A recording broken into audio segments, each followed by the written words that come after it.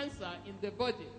How do we prevent cancer? This is what we are really concerned about today. Of course, when we know what causes cancer, we'll do away with those things and then prevent it from happening. Doing away with what causes cancer is very, very important. So let's look at 6 ways very quickly on what we can do to prevent cancer. Has it not been said that prevention is better than cure? Definitely. It's better for us to prevent than even to try to cure cancer. Because even the news of cancer alone, as I indicated in that research that was done with 100 individuals, the news alone that a person has cancer is enough to kill the person. So how do we prevent cancer? Let's look at the ways in which we prevent cancer. Number 1 is to stop smoking cigarettes. Smoking cigarettes not only kills the person that is smoking, but it also kills those who are taking the smoke from the person that is smoking the cigarette. We call them second-hand smokers. More wives die from lung cancer and other type of cancers before the person, maybe the husband who is smoking the cigarette itself. So number 1, prevention is stop smoking. Number 2 is the fact that we'll not go to number 2. Let's look at number 1 a little bit more. Why? Because the lung cancer from cigarette smoking is not only the cancer that results from cigarette smoking. Esophagus, I mentioned the fact that esophagus is the pipe. When you swallow your food, that is where the food passes through before it goes into your stomach.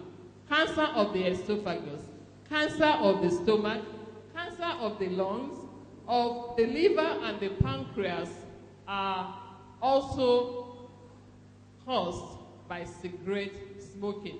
So if you know anyone smoking cigarettes, it is advisable that the person get help, because it's not easy to stop smoking. It destroys all of these organs in the body. But today, the advert for cigarette smoking is attracting even the younger generation.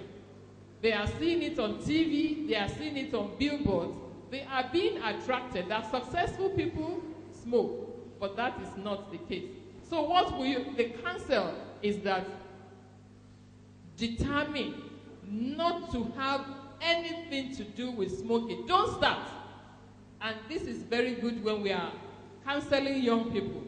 Don't even start smoking, because when a person starts smoking, the probability that he can drop the habit is very, very difficult. So say no to cigarette smoking. And many schools, many organizations are putting the sign, no smoking area, and that is good. Number 2 way of preventing lung cancer or any other cancer for that matter is not to drink alcohol. Some people say, well, I just take a little bit.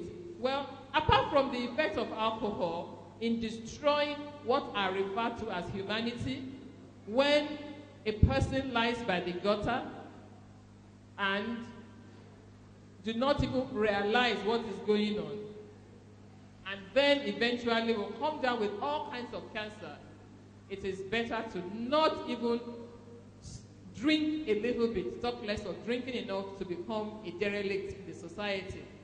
What is the number 3 way to avoid cancer? Avoid too much sun. In Africa, the pigment of our skin, they are strong enough to take a lot of sun, and we need it. But the early morning sun and the evening sun towards 5 o'clock or thereabout is the sun that is the most beneficial to our bodies. So when the sun is so high up, let's cover our head with umbrella or any protective gear that keeps us from too much sun. And don't sweat in the farm, and allow the clothes that is wet to dry on your body when you are walking in the garden. That is when the sun causes cancer. When you allow the sun to keep on beating on you and your shirt that you are wearing under the sun and you are walking is wet. then you are exposing yourself to the sun rays, especially if it is the afternoon rays of 12 o'clock, 1, 2, and thereabout. So limit your time in the sun. Get your work started early in the morning before the sun is really high up. And if you have to be in the sun during the day, then put on a hat and eat plenty of plant food. We will not overemphasize this point, but during our lectures, we'll continue to emphasize this. Why? Because we generally don't eat enough. People don't see fruits, for instance, as food. They see it as buying bananas when you go out and then share some with the children at home. But fruit is food, and we must eat a lot of it. One important point in avoiding cancer today is avoiding the use of hormones. What do we mean by hormones?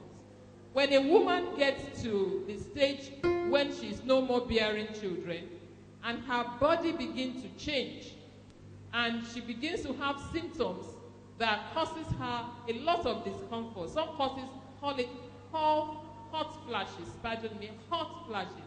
It feels as if there is heat coming from inside outside. It's very uncomfortable. They will sweat suddenly and then they will shiver in the next 5 minutes. And then the doctors will recommend estrogen hormone replacement therapy. When we do that, when we accept to use that method to balance our hormones, we are asking for trouble, because hormone therapy results in cancer. And cancer of the breast is becoming more and more common among women today. Did I say women? No, girls. We are seeing more and more cancer even in girls today. Many girls are having lumps in the breast that result in cancer in the long run if care is not taken to stop the lifestyle that causes it in the first place. What are the warning signs of breast cancer now that we are talking about it and how to prevent it by not taking hormones, estrogen specifically? Lump in the breast. When a woman feels lump in the breast, it's a warning sign of cancer. When a dent or a dimple is forming, especially under the armpit towards the breast, it's time to do something. Because it is painless, as it is growing, you may not feel any pain. And the lymph nodes are areas in your body that normally will enlarge when you are fighting infection. So when you put your 2 fingers under your jaw, you can feel your lymph, the ones that are under your jaw.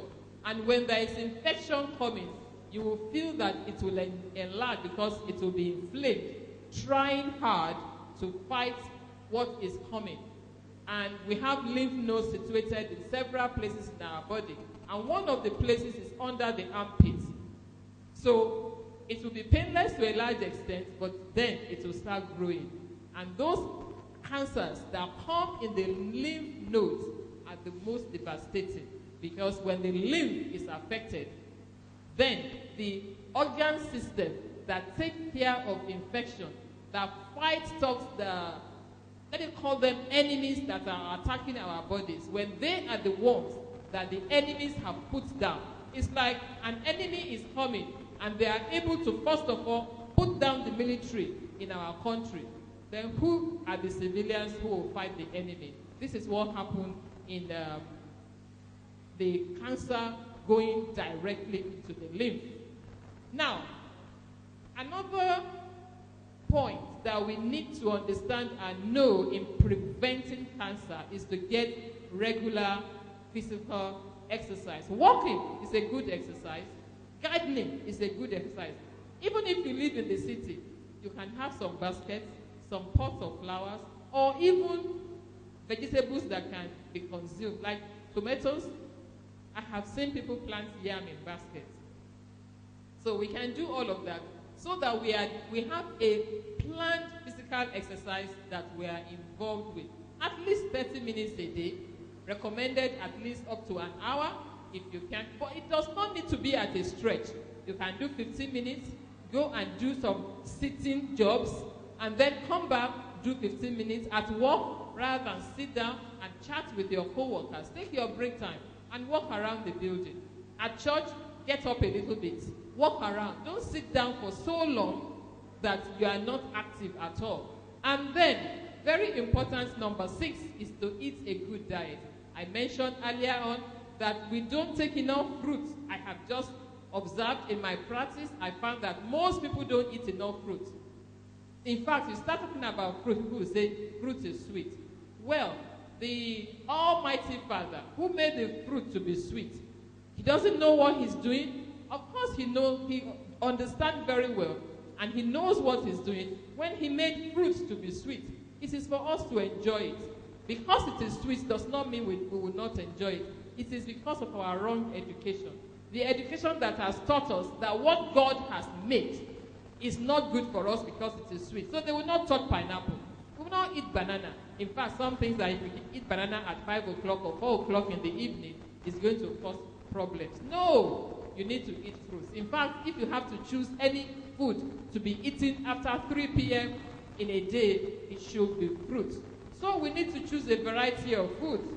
Whole grain, foods eaten as close to nature as possible. These are the foods that are to bless us. Avoid foreign fruits.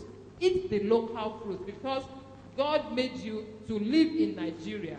And the fruits that are local are the ones that best suit your bodies. So don't aspire to need to find big money so that you can eat the imported fruits. Oh, fruits are expensive because you want to eat apple. No, eat the local fruit. I see plenty of watermelon here in Satellite. Bananas, oranges all over the place. So we need to eat them. These are the foods that will nourish our bodies. The foods we should not eat, which we long to eat, are the ones that are not good for us. The shamawa, am I right? Shawawa. Shamawa. Whatever it is called, it is not food. Sorry if you sell shawawa. Because if that is what you use as food, and you don't eat good food, you are writing a letter, dear colon cancer, I will apply that you please come and visit me. Prostate cancer, uterus, breast cancer. These are diseases that all of these highly processed, fried foods, denatured foods, packed with toxins that are not good for your body. They call them spices and seasonings and highly fried. You need to see some of the oils that they use to fry some of these things, and you will hold your head in disgust. It has been proven that meat eating causes colon and prostate cancer. And if we leave them alone and rather focus on good food, 50% of the cancer that now plague the world will be reduced. I see carrots on this road. I see sweet potatoes, Irish potatoes. They are all over the place. We cannot say that we don't see them. Now, if you are overweight, you need to reduce. Do the exercise, the proper feeding of natural food, and your weight will be normalized. Now, I will advise we need to go for screening. And that is the reason, one of the important reasons why we have been here since last week, this week, and next week. In the mornings, come, invite others to come for this screening. Because if you detect these problems early, then you can take care of it. What are the signs that the cancer is growing? A change in your normal bowel or bladder habit. Maybe you have been going to the bathroom to move your bowel twice a day. Now you are going 10 times. Something is wrong. And you take what you need to do, and the bowel movement. Or you cannot go to toilet. 3 days, 4 days, I found somebody once who told me that she goes to the toilet to move her bowel once a month.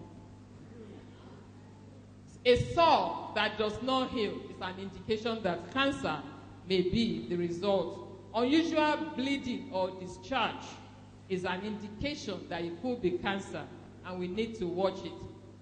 Thickening, lump in the breast or under the armpit.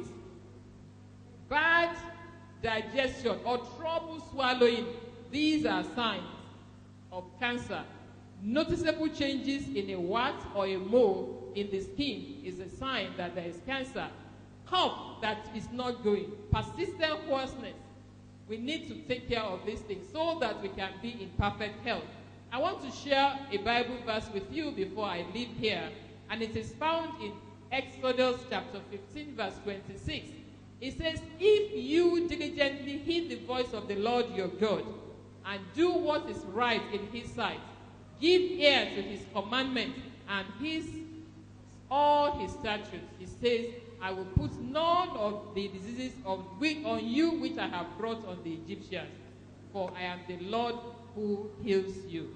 May the Lord heal you in the name of Jesus, I pray.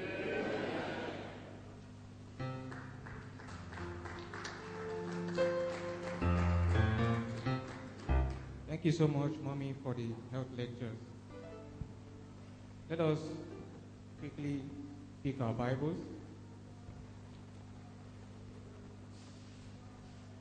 Tonight's Bible reading will be taken